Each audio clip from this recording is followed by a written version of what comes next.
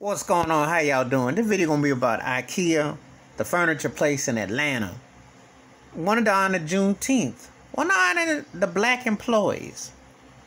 You know, you think you're gonna get a nice cuisine. You're gonna get this top of the line. We're gonna honor you. We're gonna be enlightened. Ashley Arbery, Breonna Taylor, George Floyd. You thought you seen Black Lives Matter. You seen a whole year pandemic. We're gonna really embrace black folks. We're gonna show you some changes. We're gonna be enlightened. They honored Juneteenth honoring black folks with chicken and watermelon.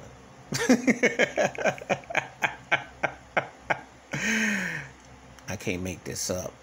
This is in Atlanta too. Supposed to be the black Mecca. You always hear how Atlanta's like the black Mecca, the paradise for black folks.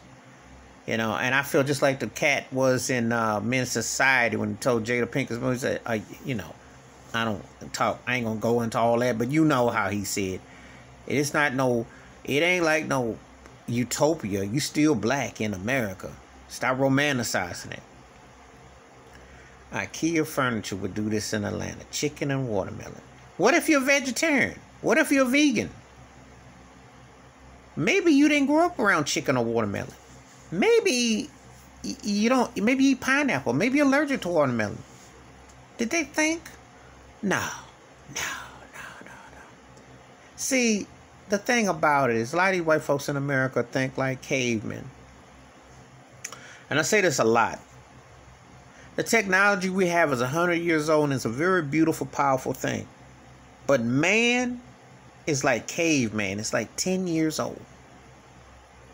And when it comes to diversity and seeing people differently and thinking that you're more, too often than not, you give people the benefit of the doubt to thinking they're more advanced than what they are. But they show you who they really are. As the late Denny Green, when he was coaching Arizona Cardinals and his team choked against, his team was against the Bears, he said, they are who we thought they were. Well, this is who we thought they were. It never fails without fail. Corporate America still sees the plantation. You be good now. We gonna be making sure you be getting this chickens and you gonna be getting some watermelons. And y'all like some collard greens. Was Fuzzy Zeller behind this? Is he still alive? Somebody help me out with that. Because you remember Fuzzy Zeller said about Tiger Woods when he tore up the Masters back in 97. Y'all make sure y'all don't put them collard greens and them ham hocks and the watermelons and them chitlins in there. You need to take heed to this. Systematic institutionalized racism, and it does not equate. I hope they get their behind sued off.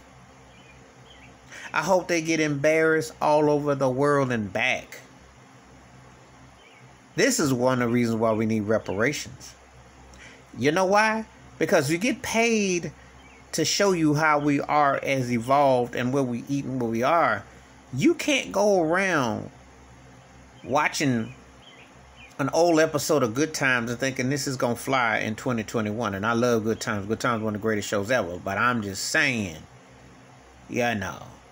Oh, you can't watch Gone with the Wind and say, oh, Hattie McDaniel, this is what she would be liking.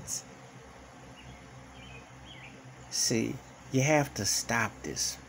And you have to counter it. More often than not, this go along, get along crap and this racial institutionalization of what we are and how it's perceived. Are you kidding me? Are you kidding me? They ought to be ashamed. They need to be fit to be sued and embarrassed. They need to sit down and eat chicken and watermelon. They need to be the butler and the maid.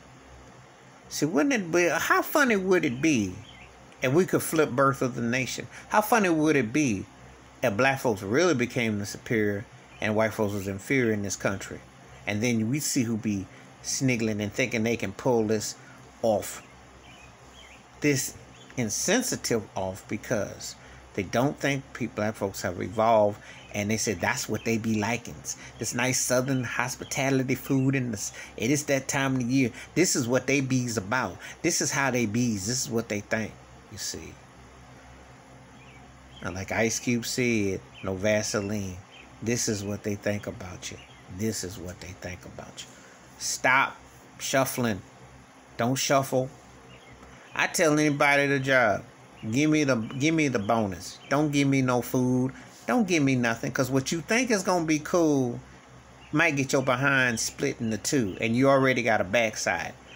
Stop thinking that you know about black folk. You don't know. You can be offensive. And you've been allowed to because of white privilege. And this is embarrassing. But this is not shocking or surprising. Come on now. Who are we kidding? Who are we kidding? They probably are upset when they go to Walmart, go somewhere, and they don't see Aunt Jemima on the cover of the syrup. You know that. Stop. You already know. You already know. They probably mad that she got the perm. They probably say, how come she can't wear that bonnet on her head no more? Because if they going to bring chicken and waffles, they looking for Aunt Jemima with the bonnet on her head. You already know. Please hit the like, subscribe. I welcome thoughts and comments, and I do respond. Wash your hands. Keep your mind clear. Watch out for another. And these places always show you what they think of you. Why do you expect anything different in America with 3 Ks? I'm out.